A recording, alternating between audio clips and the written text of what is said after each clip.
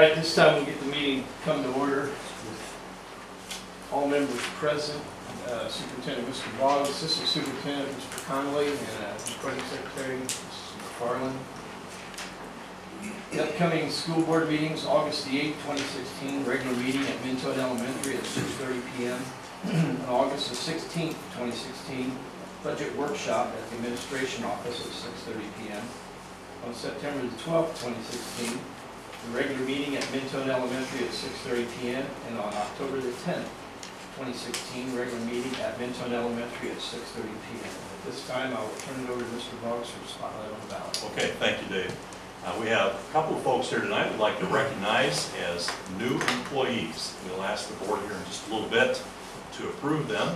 But the first person I would like to introduce this evening is Angela Parson, and Angie is going to teach second grade for us next year at Akron. So Angie, you'd like to stand and welcome, and maybe tell us who you are and introduce your family and everything else. Angie Parson, that's my husband Ryan Parson, Alex and Luke Parson. They'll be in 6th grade this year, and then my daughter Hannah is not here, but she'll be in 8th grade next year at Valley. Now Angie, what have you been doing the last few years? Working on getting my degree. You worked in the preschool there at Akron, right? Yeah. And how many years did you work there with Mrs. Adams? 6.5. Okay. And while you were doing that, you'll work on your teaching license, and you got it. Congratulations. And I think you taught summer school this year, right? What was it? Yeah. Good deal. Now you're a Valley grad. What year? 95. 1995 Valley grad. That's not that old. Yeah. So guys, what do you think about having your mom teaching now? Are you okay with that? Yeah. Pastor. Yeah, they're out of there now. They're not in the same building. All right. All right. Well, congratulations, Angie. We look forward to having you. Thanks. Congratulations. Thanks, guys, for coming with your mom tonight. And we also have with us this evening Cassie Jensen. Cassie is our new Director of Marketing, Public Relations, and Grant Writing, and today is her first day on the job. So we threw a lot at her this morning, and she's probably still recovering from all that. But Cassie, tell us a little bit about who you are. I am a recent Grace grad. I graduated with a Bachelor of Science in Marketing from Grace this past May, and I'm originally from a small town called Danville, living about half an hour outside of Indiana. Now, you notice she says small town. Small town, yeah. When you're from Akron and Mentone, Danville is pretty good size. We don't know where Danville was. I'm sure you didn't know where Akron was. Or Minton. I was just telling when you lived in Danville. There we go. So welcome, Cassie. We're glad that you're here. I think that's everybody there is new employees. So let's go on into the second one. And would like to share with the board and public that we just received notification last week. In fact, Mr. Burkhardt, our athletic director, was notified by the IHSAA that Tippecanoe Valley High School received the exemplary rating for sportsmanship during the 15-16 school year. So I'd like to congratulate our coaches, athletic directors, and obviously our student athletes for earning that honor. That's Means a lot. yeah, that's important. So congratulations to them. We also have some folks here this evening that we would like to honor. And I've seen Wiles here. Is Mrs. Simons here? Mrs. Simons is missing action. Okay. Just saw her talk to her today. Okay. Well, you know, 3 times each year we recognize members of our support staff with a Pillar Award for outstanding support staff. And these are people that you know, work really hard and just don't get a lot of recognition for the things that they do. So this is our way of saying thank you for doing a great job, and just a little recognition from the board publicly and a little something for them. First we have, and because she's not here, we'll go ahead and introduce her, but Cheryl Simons is the middle school athletic secretary and attendance secretary. I'm not sure why she's not here with us tonight, unless her grandson has a football game this evening down south someplace, so they were following him to the football game. So can't blame her for that. So the grandkids come first. So, all right. Mrs. Simons has been with us for a long time. She started out as an instructional assistant at Akron years ago, and I think has been at the middle school the entire time. And she's got the middle school's been here. So very loyal employee. Works a lot of our athletic contests, runs concession stand, just a good lady. So I'd like to recognize Cheryl Simons, and then I'd like to recognize Lyle Buck. And Lyle has been in our transportation department. How long, Lyle? 2.5 years.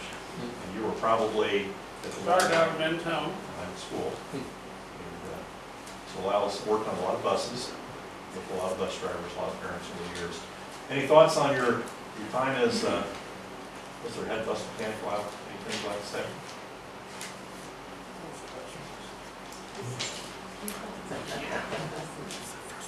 New buses or just buses? Well, just anything you'd like to say. Anything you want. Just ask me again. He didn't hear what you said. Oh, okay, I'm sorry. If you had anything you wanted to say, see. Well, no, not particularly. I mean, we've been really lucky, you know, over the 20 years. We've never had anything real bad problems. We've never had any real hang-ups with the buses, and we've been able to, you know, go to Indianapolis and come back without having to go down and get them and stuff. So, you know, we've had a good 20 years here of pretty good running, really. And you guys do a great job of maintaining our buses and keeping them safe for kids. Thank you. That's important, so we appreciate that. Lyle, if we can get you to come on up. Dave, I've got back here, Chrissy, grab those frame certificates, if you would. There's a certificate and a card there for each one. So if you want to go out here, Dave, he's going to get a picture of you presenting that to Lyle.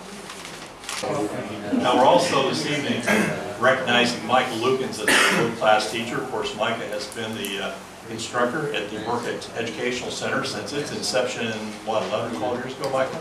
This will be the 14th year. And I don't think there's anybody around that would not agree that Micah is one of the biggest reasons that we've had a lot of success at Burkett. And many, many students have graduated from there that otherwise would not have earned a high school diploma. So Micah, congratulations. We thank you for the great work that you do. And Thank you. anything you want to share this evening while you've got the stage here? Just want to thank everyone for their work that they do. It takes a whole community really to put together a program like we have at Burkett, and the support that the administration and school board and principals have given has meant a lot to help the students who some schools don't give as much resources to, and it does a lot of good for the community. Just this week's our county fair, and I've seen several former graduates who are doing quite well for themselves at the county fair, so that's very rewarding. Yeah. Well, thank you, Micah, for everything you do. Thanks, Micah. Thanks for everybody.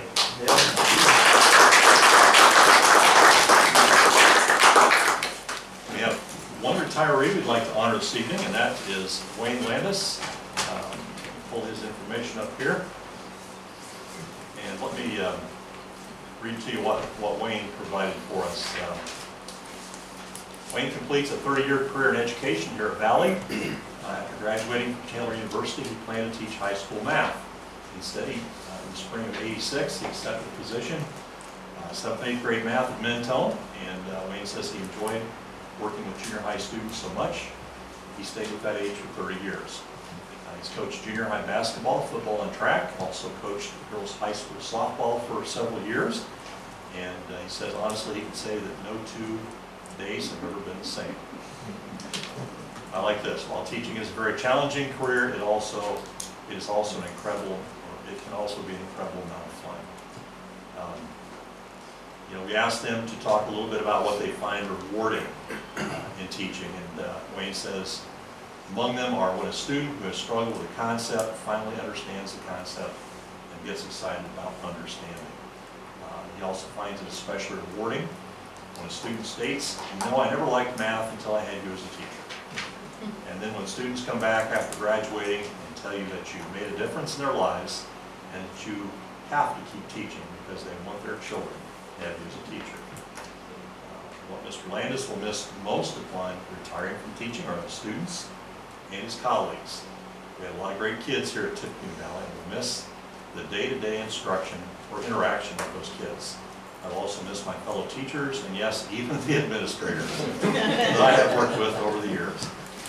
There might be a better group of teachers and administrators to work with in another corporation, but I can't imagine how that could be possible.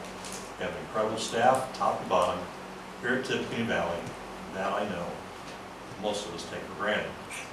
When asked what he's looking forward to most upon retirement, he stated that he can't imagine leaving education entirely. He plans to be around substitute teaching and announcing sporting events.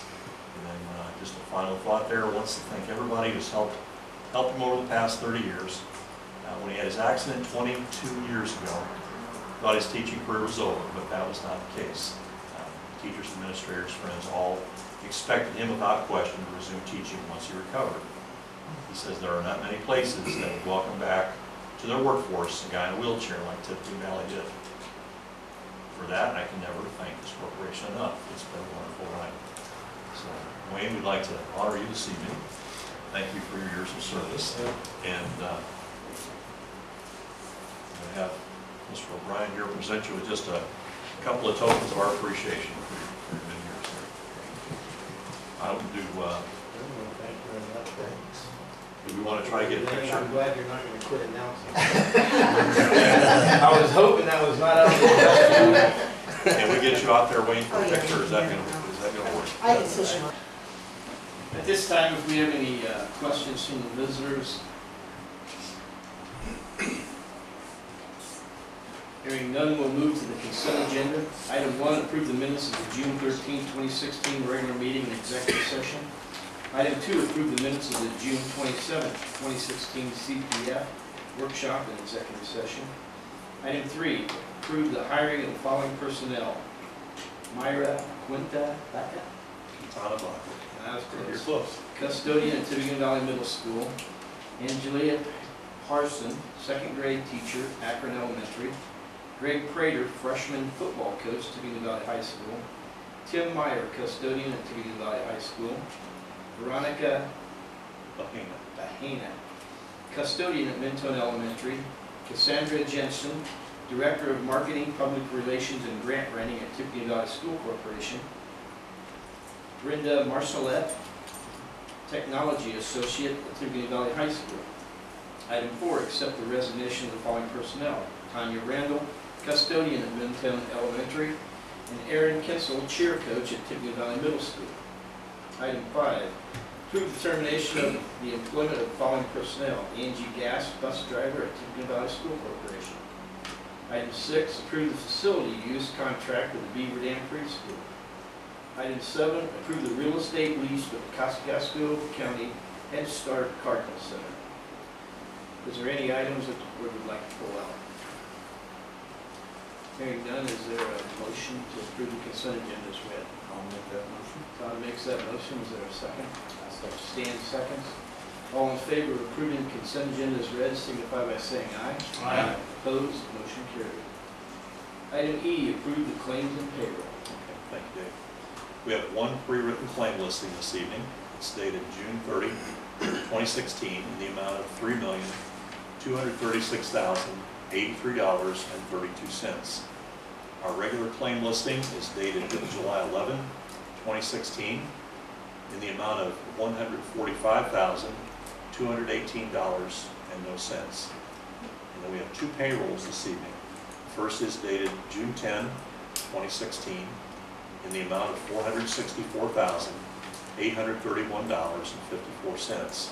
The second is dated June 24, 2016, in the amount of $431,137.25. I submit these claims to payroll for your approval. Hearing claims and payroll, is there any questions? Hearing none, is there a motion to approve the claims and payrolls as read?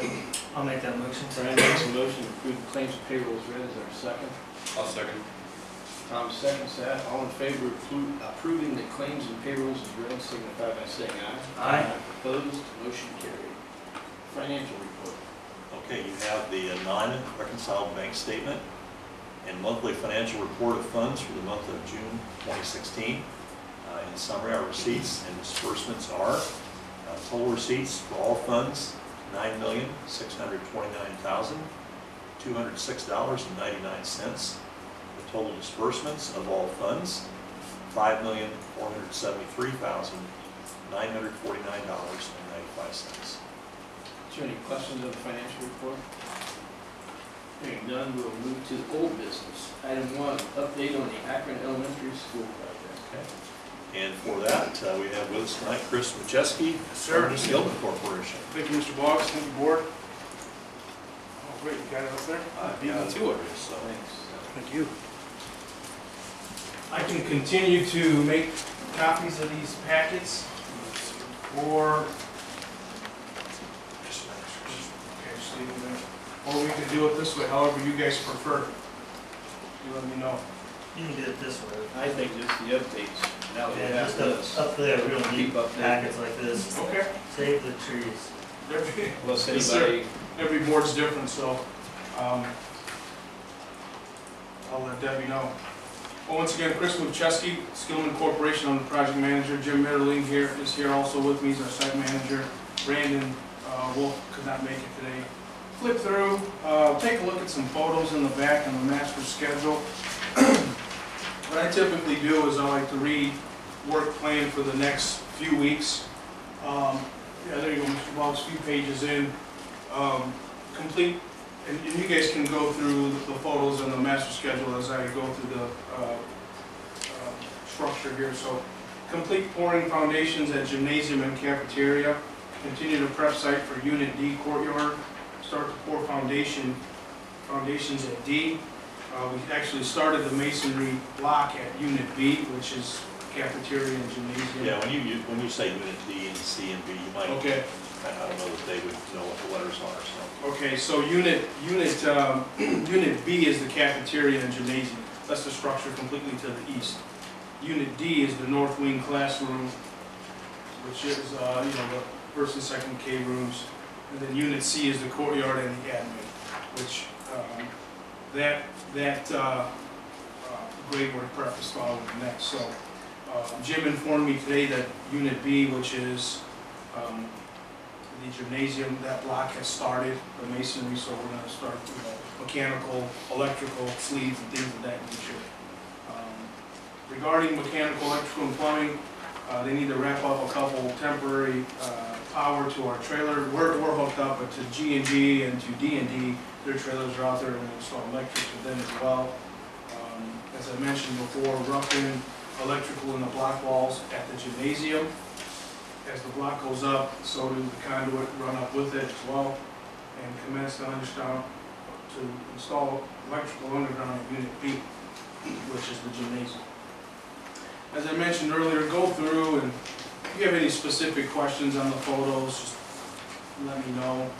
I try to give a little brief description. Jim, I know you're accustomed to seeing these, but I'll share one with you anyway.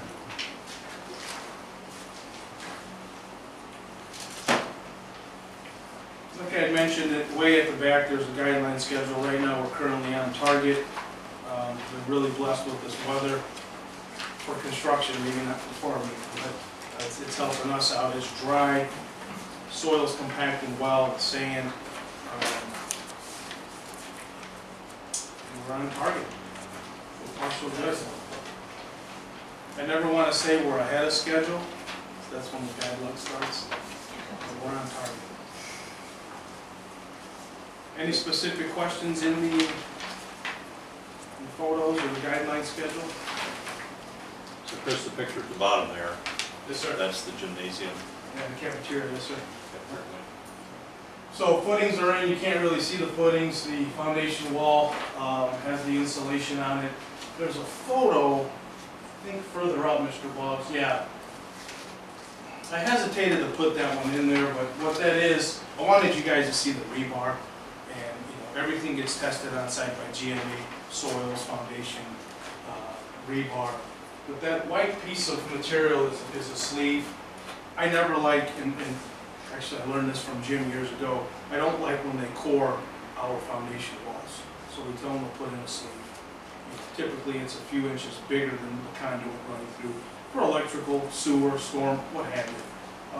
When they start hammering and coring the walls, they could hit rebar and it just vibrates the whole wall. I'm not a fan of it. So this is the level of detail that you're getting on the project. So thanks for that many years ago, Jim. The stuff that they found underneath all got Per- taken. Yes, sir, per unit. So as we're continuing to continue,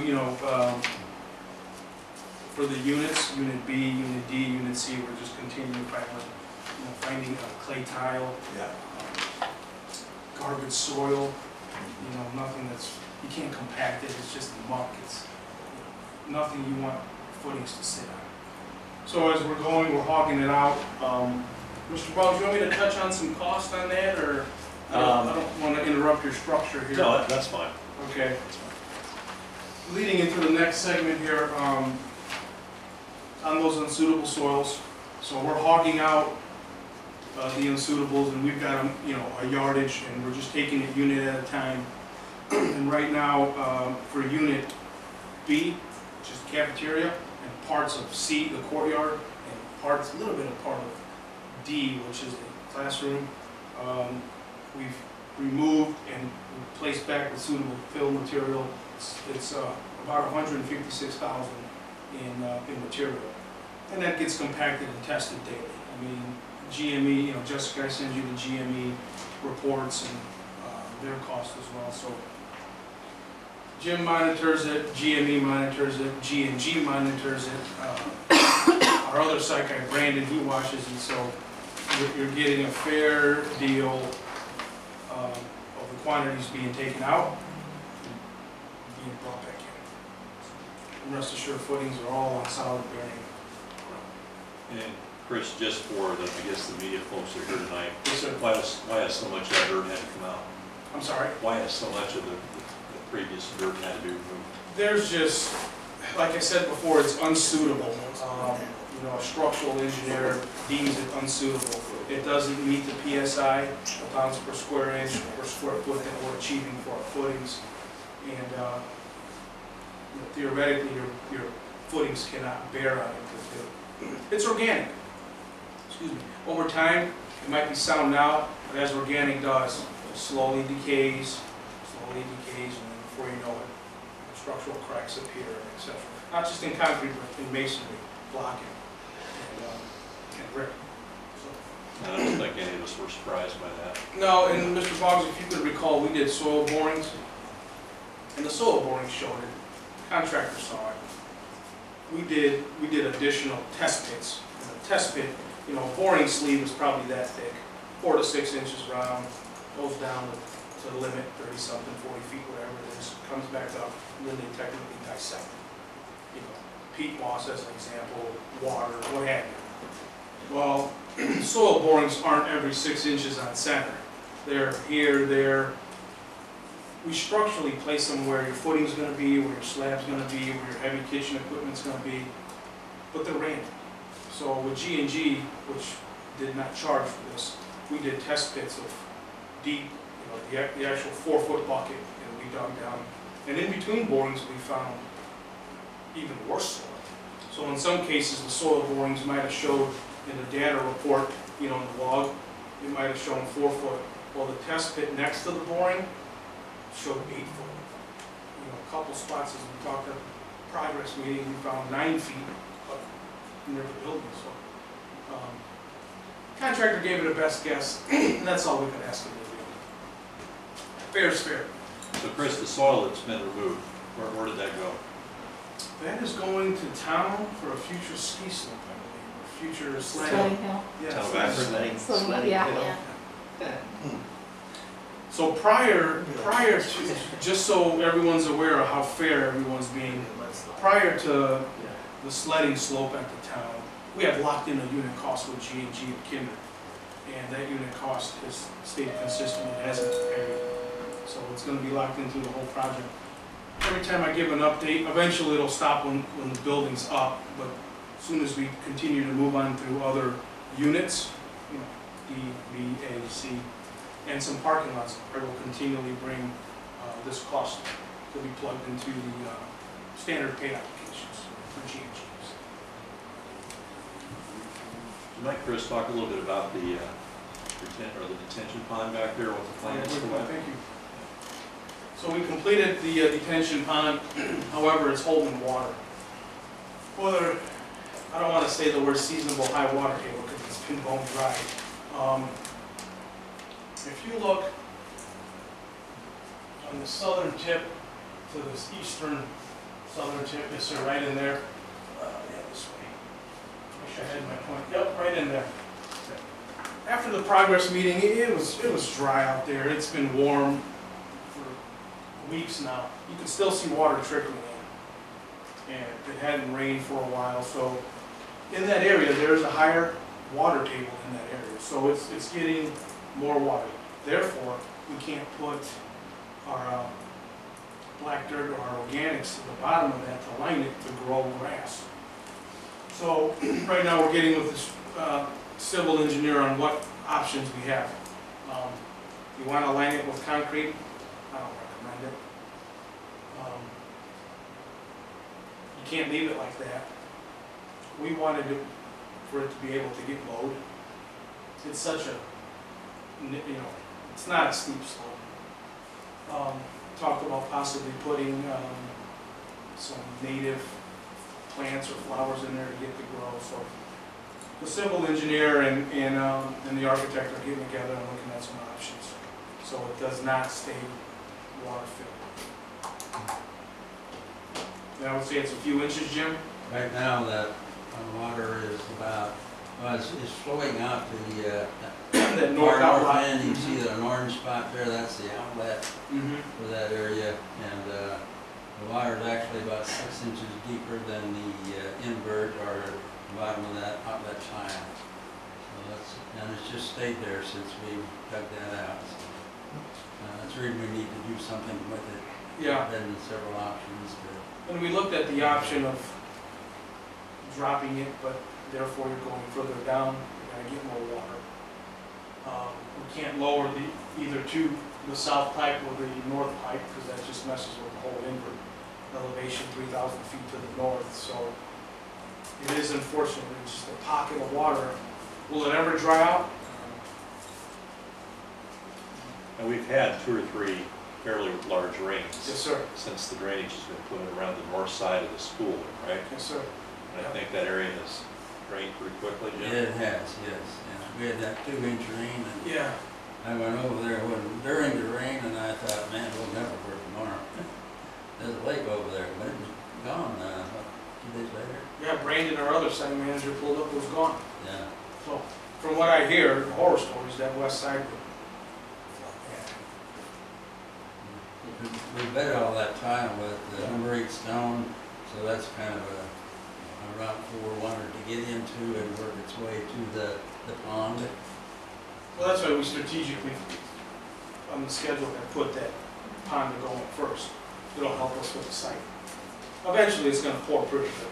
It's gonna rain like it always does, and right now, our guys are structured to just keep working with access roads around the whole perimeter. Dewatering, we have dewatering covered, we have temporary heat, temporary enclosure covered, so they're gonna work through winter. We don't anticipate any stoppage.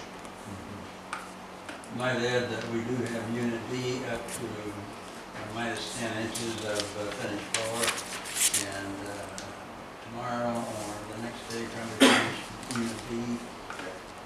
Been hauling in and fill for days and days.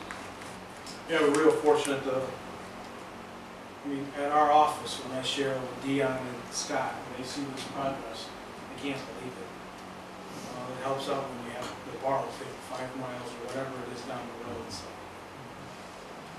And a lot of trucks. Yeah. And we've got a contractor there that works through lunch. They trade off operators, and they keep the trucks rolling and the equipment running. So Good.